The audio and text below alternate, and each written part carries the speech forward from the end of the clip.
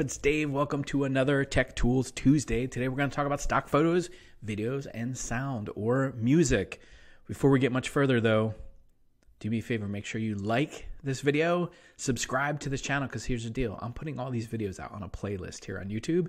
If you don't want to miss them, make sure you hit subscribe. And when you hit that little bell, if it's there for you, you'll get an alert every time I post new videos specifically to this playlist. So make sure you like, subscribe, and hit that little bell.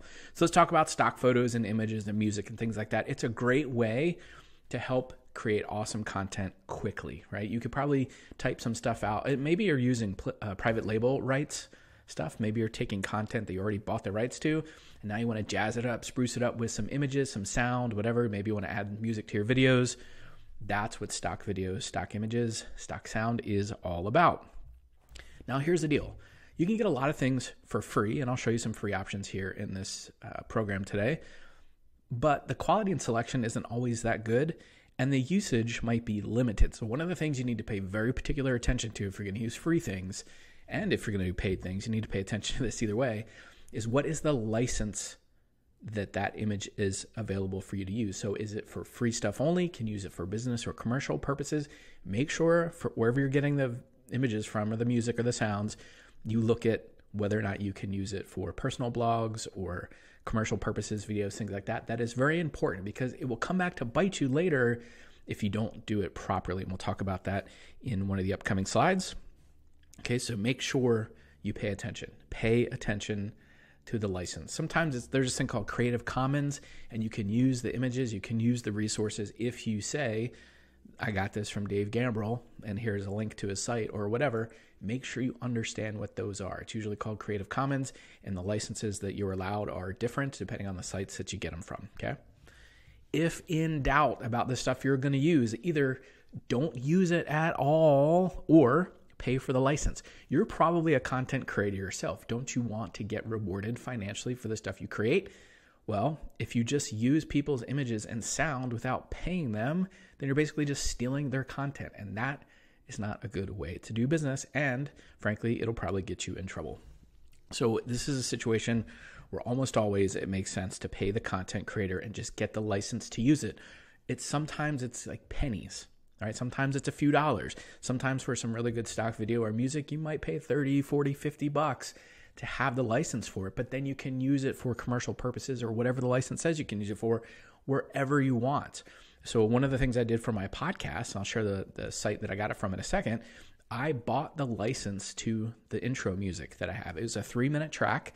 I bought the music to it. It's used in both the intro and the outro. That way, when my podcast gets put out on all the different sites that it's put out on. Last I checked, it's like 30 different sites. By the way, if you haven't listened to it, you probably should. It's called Unleash the Awesome. Then I don't get in trouble for using music I shouldn't be using. And then I can put a video on YouTube if I want or whatever.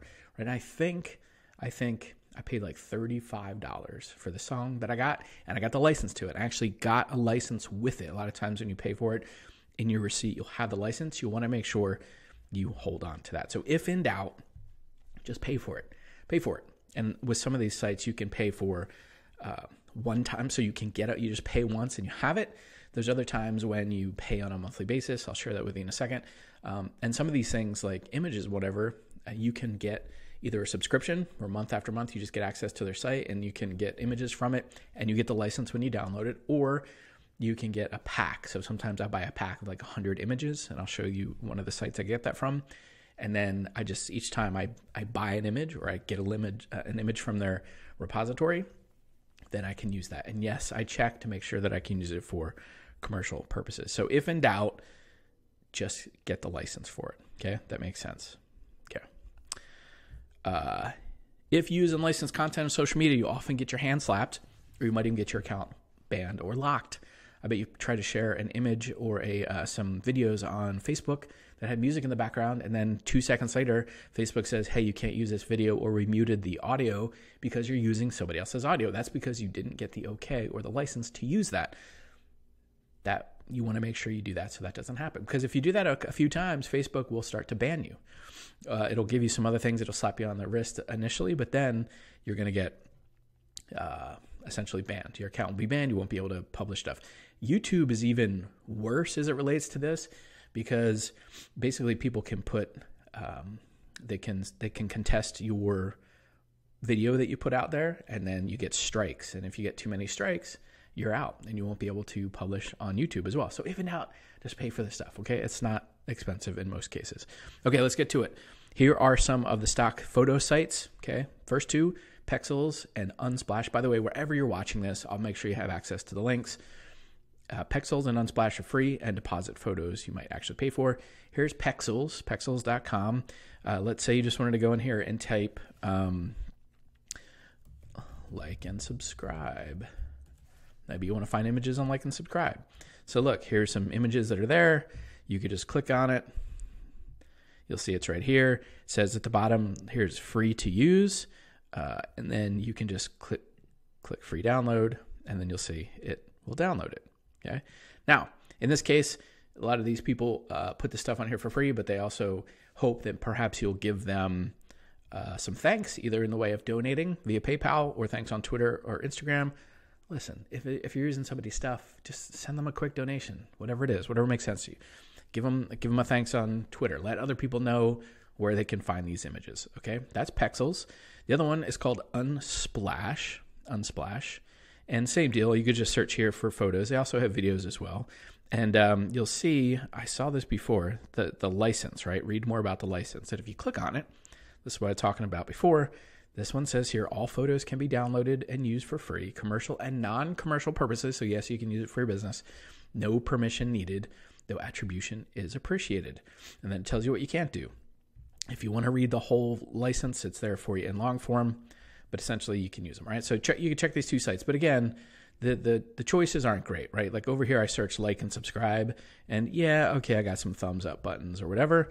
But you'll see over on Depositphotos, which is one of the ones that I use, and you will pay for these images. Okay, if you go to gambrill.com/depositphotos, you can get access to it. And if I type like and subscribe over here, you'll see what's going to happen is I will get many more options, actually things that say like and subscribe, all kinds of images, you know, thank you for 1,000 followers, social media, all these things. You'll see over on the left-hand side, I can choose the orientation of the images. I can choose the gender of the people that show up in the image. If you want, there's just so many images. Okay, and then you can look at the bottom and it gives you some other recommendations as well. So you'll see this is one of the paid sites, but you get what you pay for, right? The free site gives you some stuff, but if you use Depositphotos, you'll see you have so many more options, okay? So stock photo sites, and they have some video stuff as well. Pexels, Unsplash, Depositphotos. All right, let's talk about stock audio sites, okay? There's two main ones I'll share with you. You can get some audio for free, but I wouldn't recommend you do that because that is the trickiest one of all. So I'm going to share two of the ones that I like with you, Pond5 and Epidemic Sound. There's two main differences between these. They're both paid platforms, but there are two main differences. The one I use most of the time is called Pond5, okay? Gambrill.com/Pond5 will get you there. And if you pay attention to the top, usually they have some kind of deal going on. So if it's your first order and you go through my affiliate link, usually at the top, there's this thing that says get a percentage off or get a deal or whatever. Pond5 is what I use. Now, with Pond5, you can search here. So I'm just going to search upbeat for the music. You'll see I'm getting footage here, actual videos and stuff, because that's what I selected. Okay, footage. But if you say that you want music tracks or sound effects, you could do that as well. And you can search them, and you'll see right here. Here they are. And you can listen to them. I'm not going to play them now because it won't come across clearly in this presentation. But you'll see over on the right-hand side is the cost, okay? The $39, $59, $29. Pond5, the way this one works, is you buy it once. You buy the license to it, and then you can pretty much use it forever. That's what I did with my podcast, Unleash the Awesome. I bought one file. I can't even remember what it's called, but I have access to it, and I can use it wherever I want, okay? So, again, and look over here on the left, you can search the tempos, the speed, the mood, the genre, all that stuff, okay? So that's Pond5. They have footage, music, sound effects, After Effects, images, and even some 3D renderings and models and stuff you can check on there. Pretty awesome.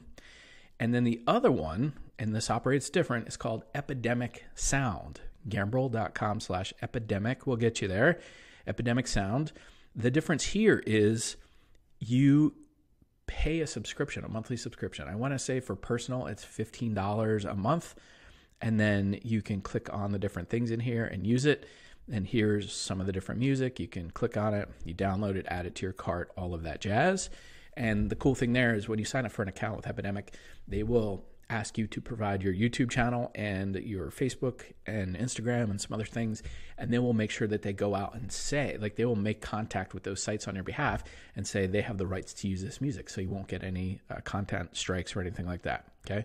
So Epidemic Sound, your two main choices here for audio and sound, Pond 5 and Epidemic Sound. Okay. So once you get all that, how do you put it all together? Maybe you don't want to do your own voiceover for your podcast. Maybe you want to have somebody else edit it for that. I recommend you go check out Fiverr.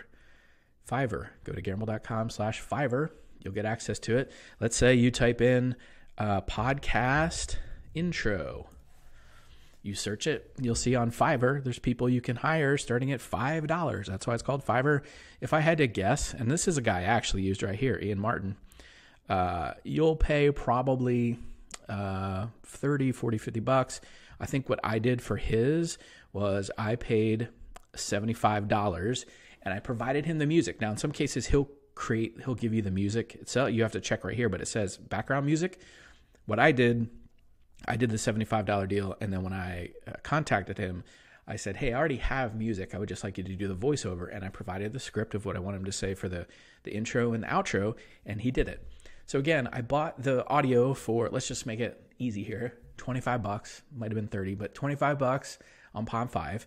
I found this guy, Ian, who was very good on Fiverr, and I paid him 75 bucks. So for 100 bucks, I got music that I can use whenever I want, a podcast intro and an outro, plus he did some other cool editing stuff with it for me. Okay, so I got the music. I could use it in my podcast intro and outro. He did the voiceover for me, and then I'm safe. I don't need to worry about it. I paid him. We're good to go there, so I didn't use his voice without a license, if you will, and I have the music license, so it's good to go. So 100 bucks taken care of. If you want to get your images edited and stuff too for your podcast, you could do the same thing on Fiverr. Okay, Fiverr. And actually, I think Fiverr has 2 R's. So that's it for today's episode of Tech Tools Tuesday. Hope that helped you. Again, if you haven't already liked and subscribed and hit that little bell on this channel, please go ahead and do that. And if you want to make sure you get all of these videos and the other stuff that I send out, because sometimes I just send these to my list. It doesn't show up here on the YouTube channel. Go to gambrill.com/TTT for Tech Tools Tuesday, and you'll make sure you get each one of these broadcasts and all the other bonus information that I send out. Have an awesome day. See you.